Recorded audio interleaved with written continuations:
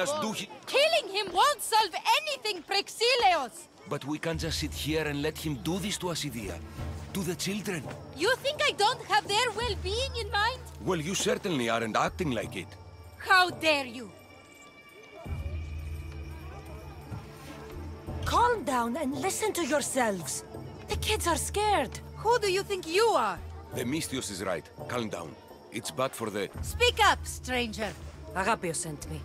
He wants to prove his brother's innocence and destroy the dagger. His brother? Neritos? Didn't he die on... Stop, Idia. We're in enough trouble as it is. Tell me what you know. Let's make a deal. Kill a man for me, Mystios. Help me, and I'll tell you about the dagger's base of operations. We've been through this. No killing. Talk to the man instead. Make him honor his word to pay us.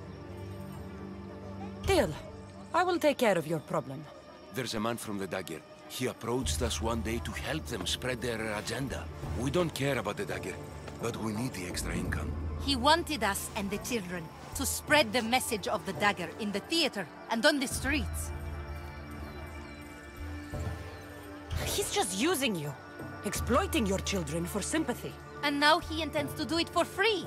He stopped paying us and threatened to come after our children if we didn't continue. I was going to kill him myself, but Idia... We can't just take a life like that, Praxileos. That's not us. He lives in the large house in the middle of the city. Kill him, and we'll have drachmi for you. Listen to yourself. Talk to the man, and posture if you must. But we aren't savages. I don't want to set a horrible example for the children. I'll deal with the man. Just make sure you pay up. If you need anything else, or forget where to find the daggerman, speak to us again.